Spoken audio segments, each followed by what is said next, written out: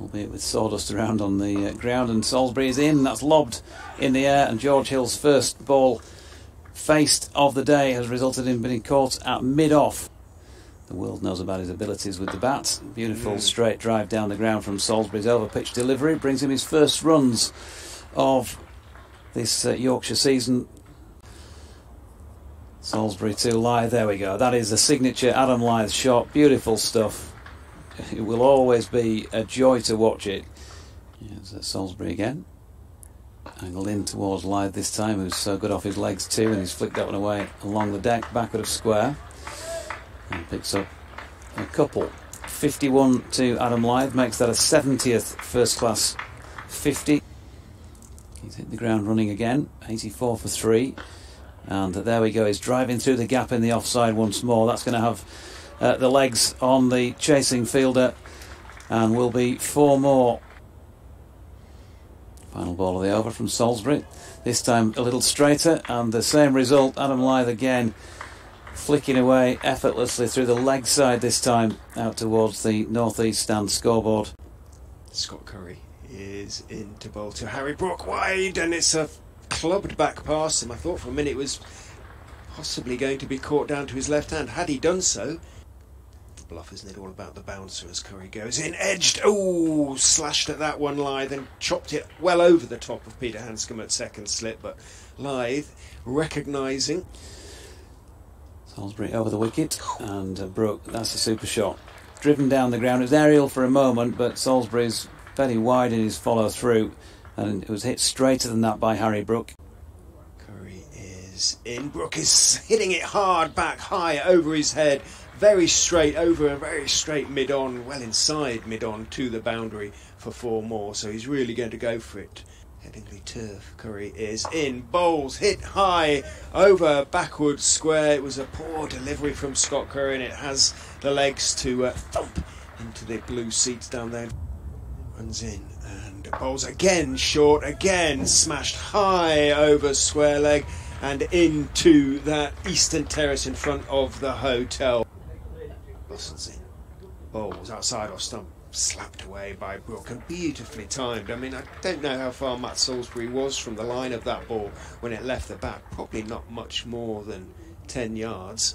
Extra cover as Scriven is in, bowls, and Brook waits for the slightly shorter delivery, guides it wide of where Kimber would have been. It wouldn't have been a chance, but it was a perfectly placed shot by Harry Brook. Short straight mid-on now as in goes Scriven, and bowls, slap straight back past him, off driven, very straight.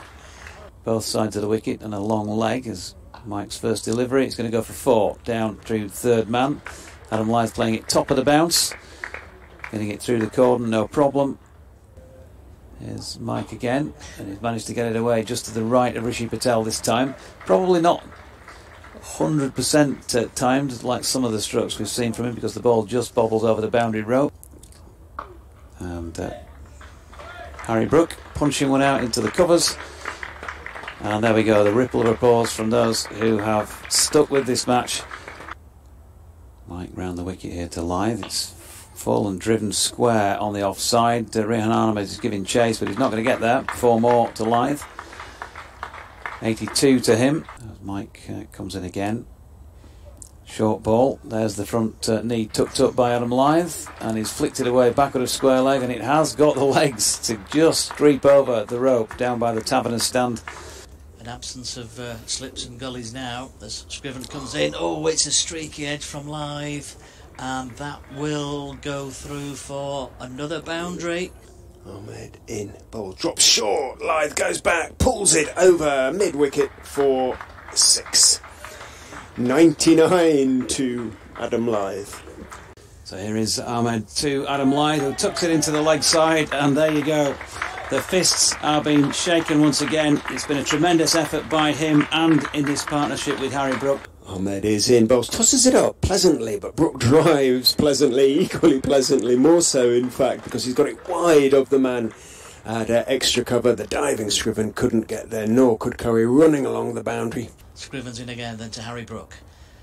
Brook playing a little scoop shot. Well, can you believe that from Harry Brook? That is, well, The cheek of the man, that was sensational shot really, as Adam Lyth is back on strike. Lyth giving himself some room, hits that, he's hauled out though onto the extra cover boundary.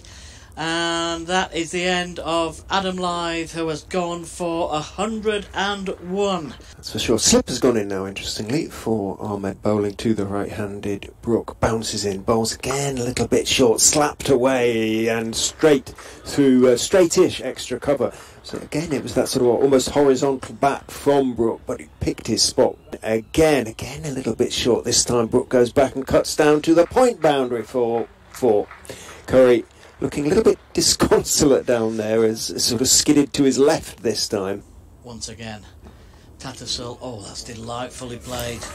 He just opens the face of the bat and allows that one to go down to that vacant third man area, but he's played it really, really well, aware of the space down there.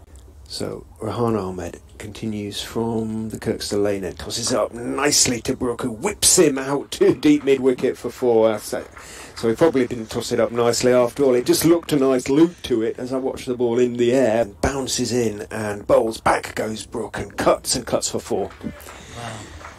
Well, there wasn't too much wrong with that delivery, to be quite honest. It wasn't too bad a length and it was straightish. As Salisbury comes in and bowls. Oh, delightful shot. Johnny Tattersall just slightly overpitched and not Yorker length. 5 for 4 then, Yorkshire.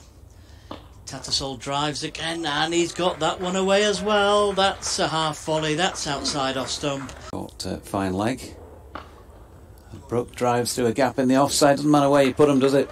It doesn't matter where you put them. Rehan Ahmed gives him a little bit of room to work with and he just goes, OK, well, you've got a couple of men there. I'll just hit it between them. 4 runs. Yorkshire first innings, bowling here to Johnny Tattersall, who's on 18, playing across a straight one given. Yep, no surprise, he's fallen over in trying to play that full-length delivery, and Mike strikes again. 3 for 42 for him. Final ball of the over. Thompson playing that one into the leg side, and this time he has gone. Yahoo over mid-wicket, which he missed, and Jordan Thompson then has gone without scoring. 254 for the loss of 6 wickets, Yorkshire. Salisbury and again Tattersall this time with the field, not Tattersall, Milnes I should say, with the field closing in, and that's a lovely shot, pretty much like Johnny Tattersall had played himself when he was out there. Ball short of length and that'll be it. Harry Brook just works one down to fine leg, effortless but brutal as well at the same time. Harry Brook at times today. And for him, a 12th first-class century, 107 minutes, 69 deliveries. Straight mid-wicket, Lyth in again, and Patel goes big with a couple of bounces. Brings the first boundary of the innings. But more of a jog up towards his mark, and he's back in again round the wicket. A bit short in length this time, and that is hit hard and long. And has it gone for 4? I think it has just hit the rope, has it or not? Patel is back on strike, he's on 11. That one's a bit short, outside the off stump, and he rocks back really well. Patel, that's a great shot, isn't it, off the back foot, giving himself just a little bit of space. Lyth again, left by Harris. Respect for Adam Lyth.